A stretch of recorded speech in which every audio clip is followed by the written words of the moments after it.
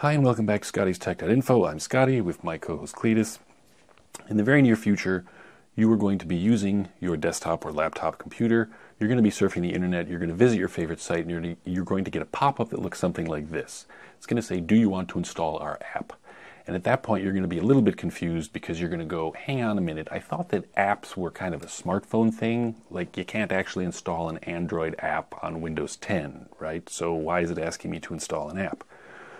Well, the reason it's going to be asking you this is because it's going to want to install what's called a progressive web app for desktop, or more generically, a progressive web app. Now, these have been around for a little while for smartphones, but Google especially is recently bringing them to the desktop, which means they're going to run on any device that has the Chrome web browser installed. So, okay, in the past, the short version is basically you design a website, it does something cool, then all your iPhone users said, hey, we want an app for your site. So you do all this work and spend all this time and energy creating an iPhone app. And when you were done, just as you were catching your breath, your Android users said, hey, make an Android app too, because we wanted our own app. And so then you'd expend all this time and energy to make a third version of your application, your website, and finally everyone was happy. So it required a lot of time and a lot of energy, and there was a lot of duplicated work in different programming languages and with Google's infrastructure and with Apple's development kit, and it's very difficult for developers, and that's why a lot of your favorite websites simply don't have apps for your smartphone, because it's just a lot of extra work. Now, progressive web apps are a little bit different because they are literally a website that's taken and encapsulated inside a window. So it's basically a website that's inside a window that looks like a native application like, say, Microsoft Word, but it's not. Now, that's probably a little bit confusing, so let's just take a look at what one of these things, these PWAs, actually look like in practice. So this is a simple progressive web app demo page, and the way it works is you have a number and you can click request data and type a different number in, and it's just a very simple web application. But the point here is that it's a URL, it's a website. It's an interactive website, but it's basically just a website. Now, to install it as a progressive web app, you come up here and you say install progressive web app demo. You get the prompt, you click install, and you'll notice, in addition to having this little icon over here, the website has now moved to its own little window here, which is pretty cool. And you'll notice that if I close the progressive web app and I close Chrome, I can come over here, double-click the PWA icon, and boom, I don't need to have Chrome running, even though this web page is actually Chrome running in a Windows 10 window. Chrome itself doesn't need to be running.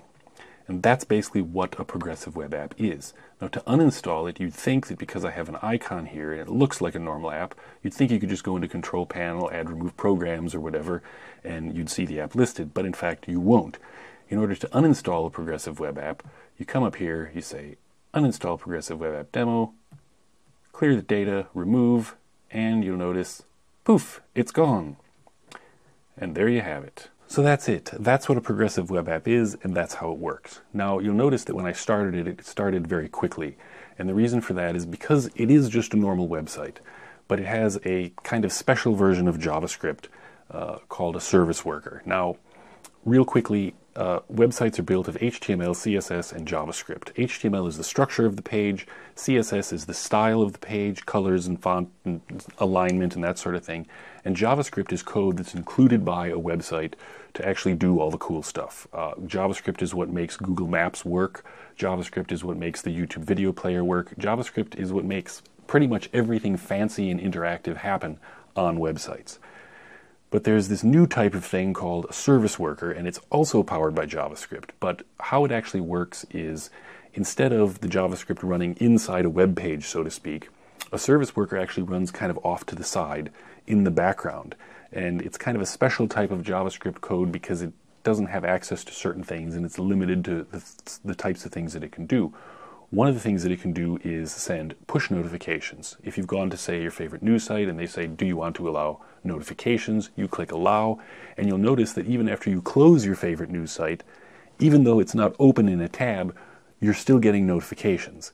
That actually works because of service workers. There's a chunk of code that your favorite news site gives to you, and it runs in the background in your browser, and that's what allows you to receive those web push notifications. Similarly, service workers are used by PWAs for things like caching and automatic updating. So what that means is the progressive web app will automatically download a chunk of the website and keep it cached and keep it updated for you. So for example, you go to your one of your favorite restaurants, it's a Mexican restaurant, let's say, and you can order online on their website. Well, in the future, they may have a progressive web app. And what will happen is you'll say, yes, install Mexican restaurant progressive web app. It will actually install the app to your phone or your tablet or your laptop or your desktop, and it will actually even work offline. Because what happens is when it installs it, the progressive web app, the JavaScript Serviceworker part of it, is going to go out there and it's going to grab the entire menu off the website and cache it on your device so that you have an instant on. The minute you double-click the PWA icon, poof, it pops up. And even if you don't have a network connection, you'll be able to mosey around and like pick what you want for dinner and that sort of thing. And then if your payment method is on file, you'll say, yes, place my order. And the progressive web app might say, I see you're not online. Would you like me to place the order when you reconnect to the network? And you'll say, sure. And then later, when your phone reconnects to the network, your order is transmitted. Boom, you receive a push notification saying your order will be ready in 30 minutes. The other cool thing about service workers in PWAs is they'll also keep them up to date automatically. So there will be no more like go to the Google Play Store and like check for updates and yes, update all and then wait for it to download. Because PWAs are literally a web page encapsulated in a normal window, they update the same way that websites do. So, for example, again, say you go to your favorite news site and they release some new features. Well, how did you upgrade to the new features? All you did is just click the refresh button and then your browser downloads the new page with the new functionality and that's it.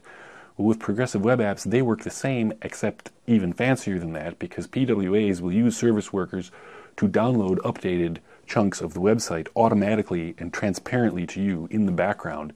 And all you have to do to update is close the progressive web app and restart it and poof, it's all ready to go.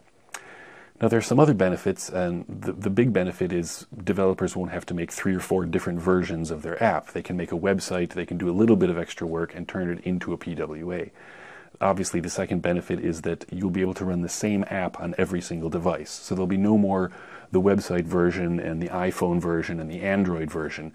Because these are literally websites or chunks of websites running in a window on your device, you get the exact same experience. So if there's an app that you like from this particular website, you can install that same app on all your devices and it will literally be exactly the same code running on all of your devices. So that's pretty nifty. Finally, security and privacy will actually be pretty good for progressive web apps. Initially, PWAs, they don't have access quite yet to all the fancy things that native apps can do, but they have access to most everything they need. And for the few things that they don't have yet, in the future there are going to be improvements to JavaScript, which means your PWAs will be just as fancy as native apps. But it's worth noting there that most apps that you install, they don't actually need access to all the stuff that you usually give them access to. For example, you install a simple calculator app and it's asking you for access to like your whole contact list and I need to make phone calls, I need to send text messages, I need access to the camera, and you're sitting there going, it's just a camera app, what's going on here? Well, with progressive web apps, that will pretty much be a thing of the past. So it's better for privacy, it's better for security, you get instant on, you get automatic updates, and most importantly, you get essentially, the progressive web app is essentially one app to rule them all. It's exactly the same functionality, exactly the same look and feel. It's literally the exact same app on any device you install it on. As I said, this is going to be initially kind of a Google thing. Google's Chrome browser is going to be the first to fully support desktop web apps, but that will be followed quickly by, say, Mozilla Firefox and Microsoft Edge and everybody else, Safari. So it may take a little bit of time, but you're going to see these things coming up more and more frequently. And now you know what the heck they are and how great they are. So there you have it. That's what a progressive web app is. For more techie tips, see ScottiesTech.Info. Thanks for watching. See you next time.